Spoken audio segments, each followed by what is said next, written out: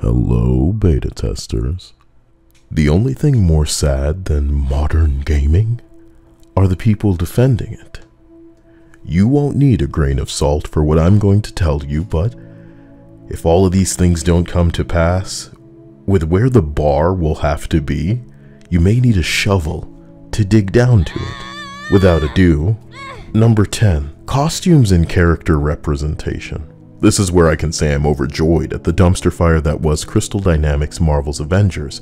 It was so poorly received. The push of the insufferable Kamala Khan, ugly designs, a lack of focus have made the perfect, hilarious guide on how not to make a superhero game.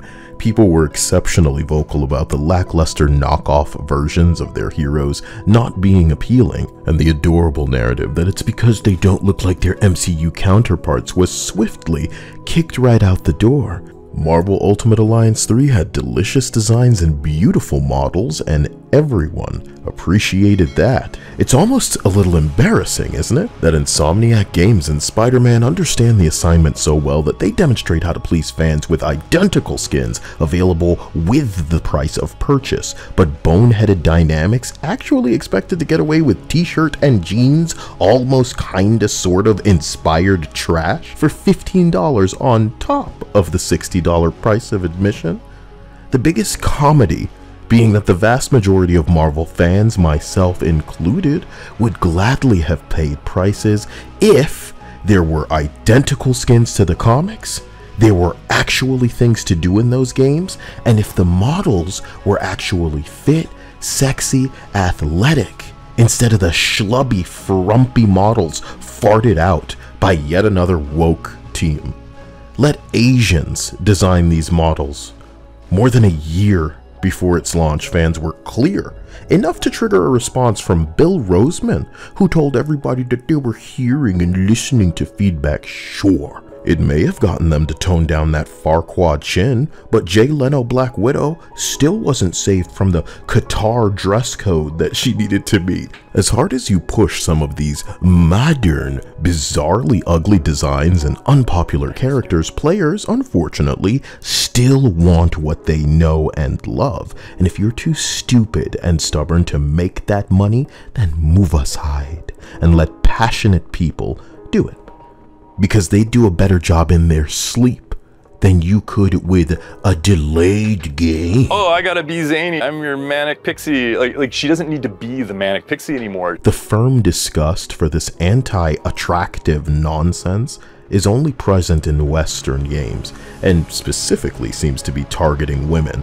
But if there were any normal married women on deck as developers, any gay people, bi people, trans people, drag queens, I'm pretty sure that the consultation they'd provide would be to tell you that they not only love jiggly melons and cakes, but that if they were to make their own characters, they might choose those assets to have some real fun and roleplay as well. That's what games are. Entertainment, escapism. But ignore me if you want to repeat the Saints Row reboot. The big money will be right here when you're willing to apply this knowledge into wisdom. These characters are not and have never been broken. They are celebrated around the world and do not need censoring. Don't jump on camera with a prop comic book and point around your room. Talk is cheap. If you have any respect and appreciation for these layered, flawed, but extremely appealing characters, you won't alienate the fans by offering anything less than the styles and iterations that they've come to pay upwards of thousands of dollars for. Fans don't just pay hundreds for figures and props, they pay hundreds for cosplay, talented people who can sculpt weapons, and artists who can draw pictures, digital artists that can create these 3D videos and mod games to put models into a virtual sandbox, and people are making that big money by catering to these fans. And if you cannot, with big studio money behind you, you deserve the failure. For God's sake, why must the fans beg? Fell out the ugly tree and hit every branch on the way down Harley is fine, but variety is the spice of life. Your fans will pay for normalcy. If American developers have no problem with shirtless men but are so triggered that they have to edit the camera away from a clothed woman's ass, they're insecure, sad hypocrites who have no place preaching to anyone about diversity or equality. Learn what the word means. This live service is not releasing in a vacuum, and I do not anticipate that it will be free. It needs to compare to Genshin Impact, to Fortnite, to many existing services because you're vying for players' time. You may have a fandom in your hand, but players know now more than ever to be cautious. When you add heroes and anti-heroes, they can't just be playable content. They need to be characters. This extends to locations as well.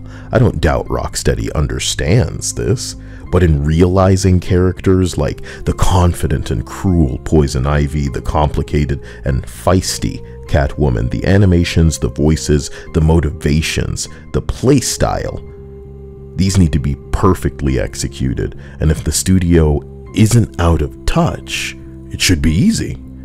You should surely understand how lucrative characters like Catwoman and Cheetah would be within certain communities these days. Don't be inferior, especially at a glance. I expect you'll script flirtation between Ivy and Harley, so it'd be lovely if they weren't both butch. If you do them justice, fans will be happy. Don't be worse than Gotham Knights. Don't be worse than Injustice. Don't be worse than Arkham. For the love of God, don't be worse. When you are digitally creating these characters from scratch, there's absolutely no reason not to make them beautiful. Pull a Hideo Kojima. Give us something to look at. Act like you've seen an Instagram, a TikTok, a Twitch stream before. Stop toning down these characters. If we wanted Saints Row Reboot, we would buy that dog water. Remember that strong men, strong women, gymnasts, athletes inspired the remarkable art that made comics fly off the shelves and help build a legacy that will last longer than any of us. Stop breaking what doesn't need fixing, because trust me, when your game launches, there will be plenty to fix. Which of course leads me neatly into number 9, stability and performance. One of the reasons Western studios deliberately uglying up only their women characters is so funny to me is because they've been kicking unfinished garbage out the door for damn near 2 decades. Assassin's Creed Unity, Fallout 76, Mass Effect Andromeda, Anthem, Cyberpunk 2077, Call of Duty Vanguard, Battlefield 2042, Outriders, Grand Theft Auto Definitive Edition, Marvel's Avengers, Gotham Knights. You insert a game I didn't even have the time to pay attention to here. Sometimes a lack of content and an absence of promised features dooms a project, but other times an absolutely incorrect and unappealing approach sabotages a work before it can jump off the drawing board. Halo Infinite launched so content bare, so lacking in what the previous incarnations possessed that retaining players was impossible. As a live service, it simply did not compare. Destiny had Bungie to remember gameplay mattered above all else. The sunk cost of the cucks chained to that game is not just money, it's also time. No Man's Sky had a developer capable of shame enough to own up to the ocean of lies that it told while marketing its lie of a game. Cyberpunk was sexy, content full, and had an above average anime to dupe people back into giving the experience another try well after launch when its laundry list of bugs had finally been fixed. So with the frequency of these unfinished games launching with the promise that they'll eventually maybe get better soon, these studios clearly possess no capacity for shame. And community managers for terrible games calling players terrorists because they didn't eat up that unfinished garbage, it really goes to show you how little interest some of these people have in earning the players that they seek to nickel and dime. Fortnite will put in that work, so will Apex, so will Genshin. Saints Row Reboot is a delicious case, honestly, as it It's the video game equivalent of Fast and the Furious without the cars. Delayed 6 months, still trash. Many thought the bar couldn't be buried deeper before Gotham Knights stole the show with its lack of stable 30 FPS. God damn, you know what I mean? The lack of stability and dated, clunky combat in an action superhero game just got me laughing. An execution worse than Fortnite could manage, which honestly leads me to my next point. Number 8, traversal.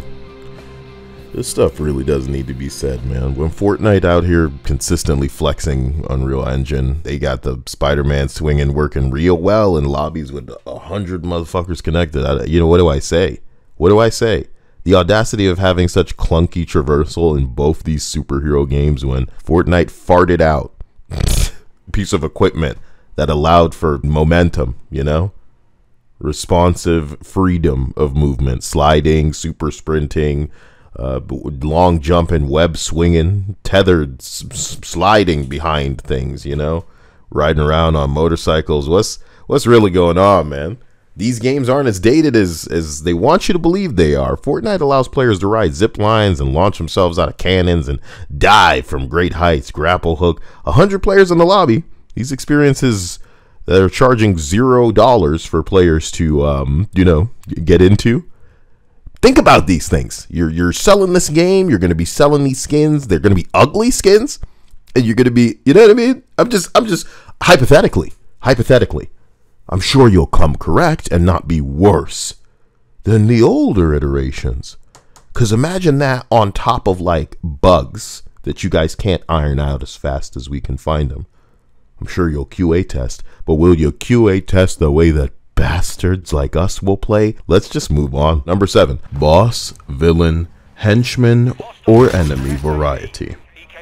With all the time developers love to waste on camera hyping up their unfinished games, I'll be encouraging people to hold them to their word if it doesn't seem like the end game received a similar amount of enthusiasm. Awareness of the gaming landscape does not hurt in pleasing consumers, and lately it seems like these motherfuckers don't even play video games.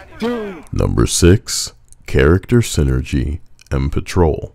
In Genshin Impact, some of the ultimates are so flashy that I'm always wishing that MiHoYo would make a Marvel game. Jiggle physics, insane exploration, astounding quality, an Eastern studio unafraid of including pretty women. If MiHoYo had the DC or Marvel property to sell one-to-one accurate skins with, they'd make all the money in the world. The thousands of dollars that fans typically spend more money on than they have friends to show those figures off to. But they don't typically force what doesn't work. Marvel Midnight Suns recently had a comic book maker, brought this real Build-A-Bear workshop to my digital fingertips. It's just Photoshop with you swapping out models and you can change their poses, but when you can change their outfits, and it's a nerd experience, man, and that kind of stuff matters. I actually have no doubt that Rocksteady's gonna figure out, you know, we want team takedowns that are as cool as, like, you know, X-Men team up abilities where Colossus is throwing Wolverine and shit like that.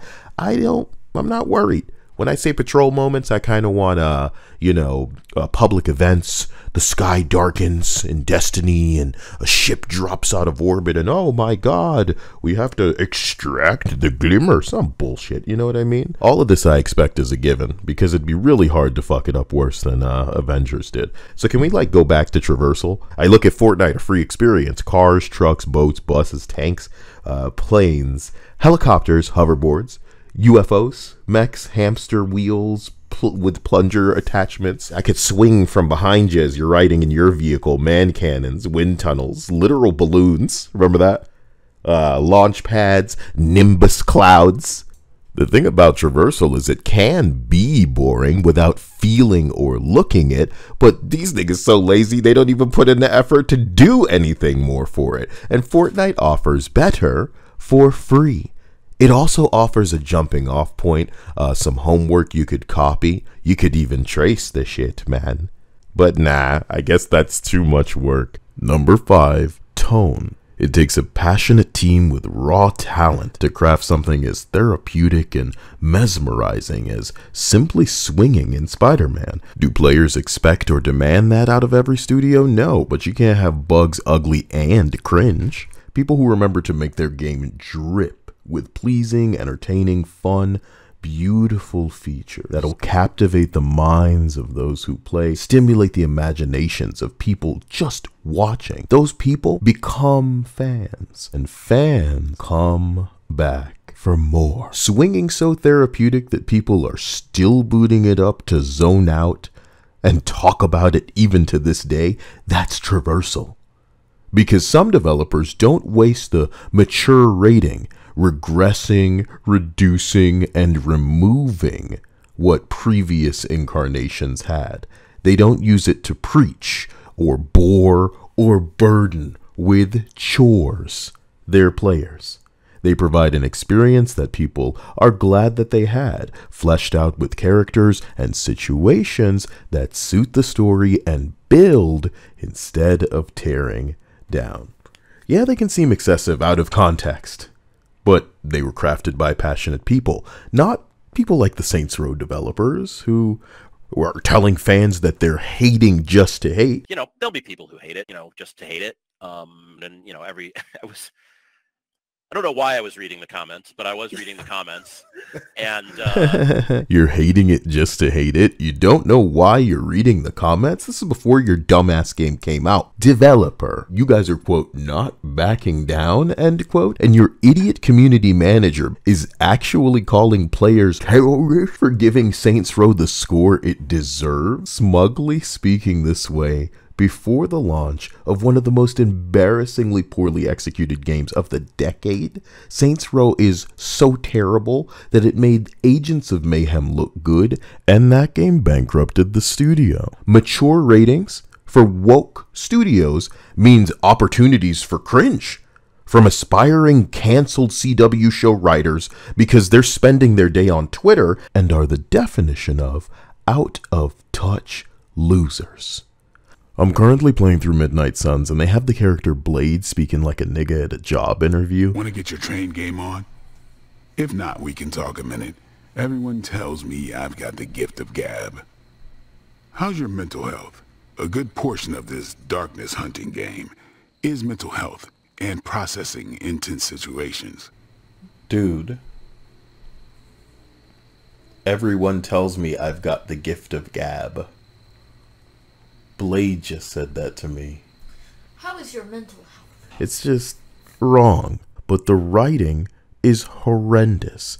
And I know they're trying to hide behind the comic books are corny shield, but when you put Wolverine, Blade, and Ghost Rider on your box, there are expectations. You cast Steve Bloom. You cast Black Dynamite. But he's got the gift of gab. Shut the fuck up. You know what I mean? Worst writing I think I've ever seen. The writing let down many of the characters in a variety of ways. The writing is downright terrible.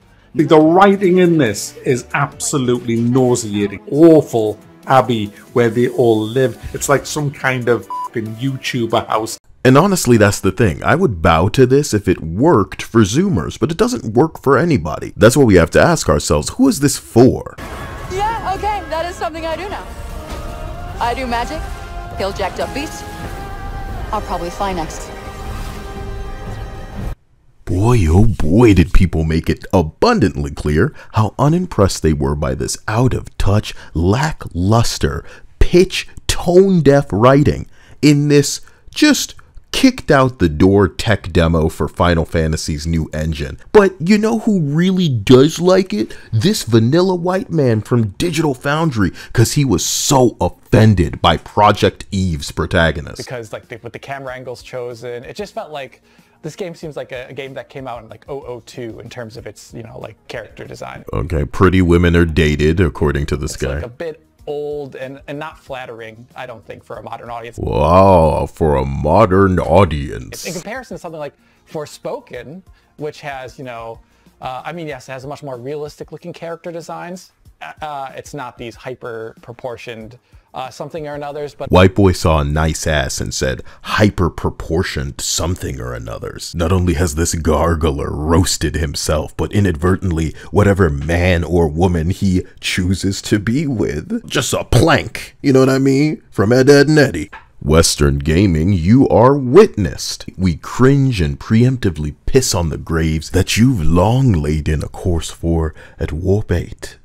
Warp 9, oh my god. If this tiny man and his hilarious preference is what your studio is catering to, expect to fail. You roasted yourself. He said, can't that be flatter? Number 4, loot. This is less than a paragraph. If you're doing loot and it doesn't change your appearance, the loot better be comparable to Diablo, Path of Exile. It should rival any looter out there, because people will be able to tell real fast if, like the Avengers and like Gotham Knights, whoever's in charge of the loot has no idea how it should work. Boy, ice that cake with bad character models and you see how you've wasted your money. You know what I mean? At least Gotham Knights had some nice booty. You see what I'm saying? And it went very far in marketing that game. But what am I talking about, right? I don't know, you know, go back to that white guy. these hyper proportioned something or another's. Number 3, lies. So imagine you've bought a ticket for an R-rated slasher, but you finished the movie and there was no blood and there was no titties, you know? What was the point? Saints Row reduced breast sizes, removed jiggle physics, and took away feminine walk animations and emotes. Here's a tip. Don't do that. You see this game? Makes money. You see this character? Bigger than Pikachu right now. It's lucrative in the gaming space, apparently. My God. Her attacks, her abilities, even her idle animations are polished and grant this chick personality, charm that brings her to life and makes her sought after. I know models and actors who could show you things in motion capture that could blow your mind. You know, you'd look at them and think that they were born for this work. But the sad truth is, animators and designers often reduce, diminish, and dilute the flavor that these artists bring to the table. And it is so heartbreaking because of the reason that they do it. And it's because these studios are woke. And woke always goes broke because instead of supplying demand, they be out here trying to convince people what they like. Nah, we good. Number 2, content cadence.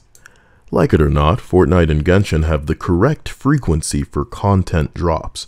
What's actually funny is the cadence is typically decided by how many people at launch are playing the game. Normally that's peppered by word of mouth. If the game's buggy, ugly, dated, developed by a woke team who's pretty openly hostile towards their fans, why should people play that? Of course retention's going to be an issue when you didn't consider it profitable as a venture to inject enough content into the product to keep players figuratively on the hamster wheel until you come with the next pile of slop.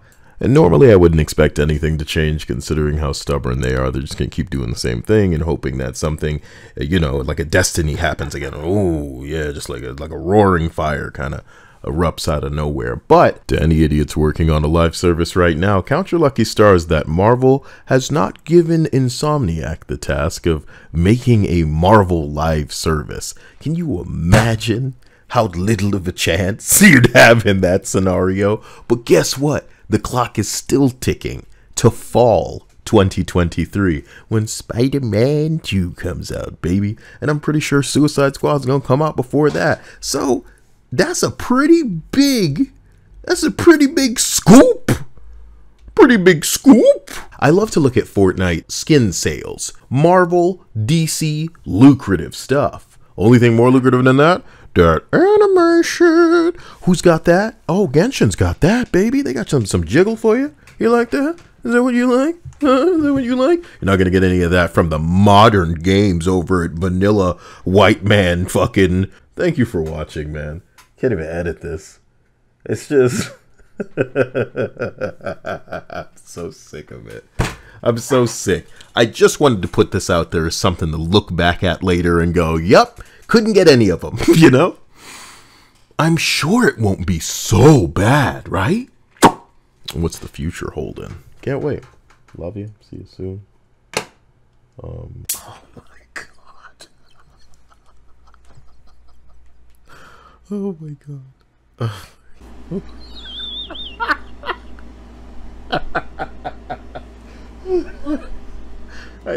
I keep laughing every time I think of them trying to sell an outfit sexy like this, but for the stick figure like alien bodies they got in this game. If I saw that on the street, I'd run. It makes me sad because if you were to see the fucking models of the original Masquerade, you'd be like, what the fuck happened to these people? I'm sorry. Yeah, no, like there were jiggle physics. Oh There no. were thongs. There were big ass tits.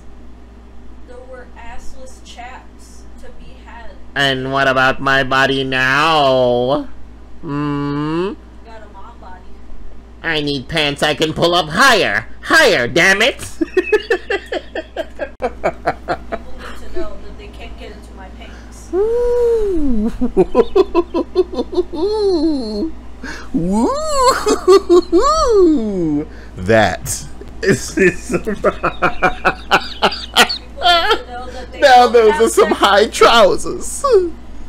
There is no sex to be had with me. Yo. That's what my pants say. What do your pants say about you? Huh?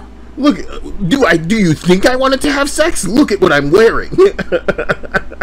The inversion of it. People are so focused on thinking about whether or not women wanted sex based on what they were wearing, but who wants the sex the least based on what they're wearing? The pants need to reach under the boob. Yup. Under boob pants. If your titties ain't in them pants, then they're not high enough.